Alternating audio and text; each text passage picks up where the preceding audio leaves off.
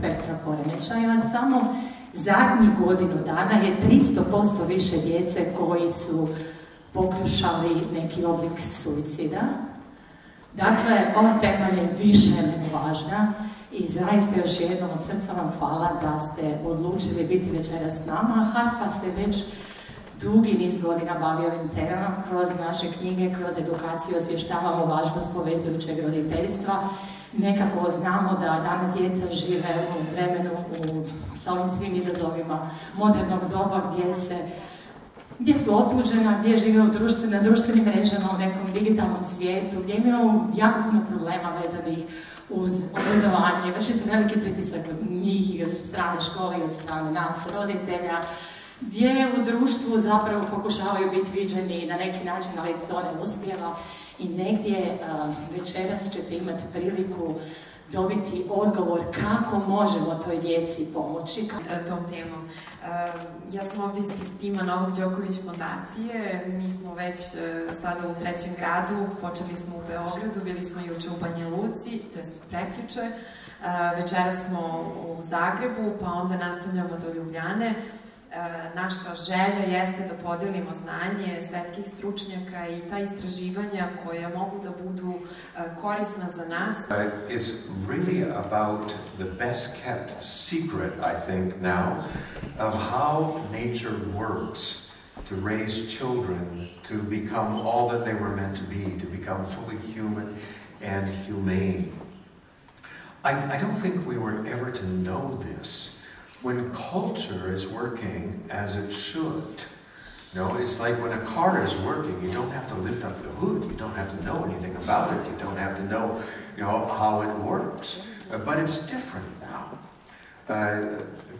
The ancient cultures that evolved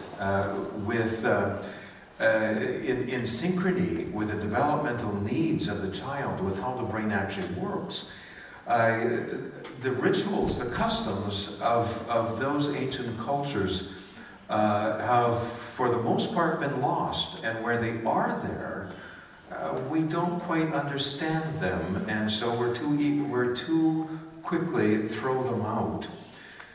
So there's a paradox, an irony now. In a world where there is more information than ever before, where you can Google this, Google that, you can figure out how to parent, what to do, what to say, there's more answers than ever before, but at the same time, parenting has never been more difficult than it is today. It led the U.S. Surgeon General to declare parenting a hazardous occupation. It could be injurious to your health. Oh my goodness, that which we've been doing for tens of thousands of years, how has it become that difficult? And I think, as was probably mentioned, the well-being of our children is in jeopardy, more jeopardy than it has been for a long time. Our children are more anxious. There is more dysfunction. So what is happening and how can we turn that around? And I hope to answer that tonight.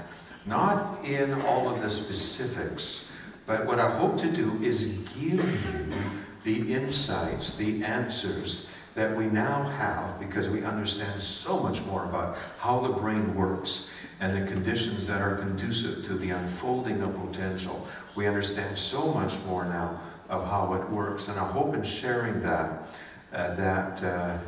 can make a difference in turning this around.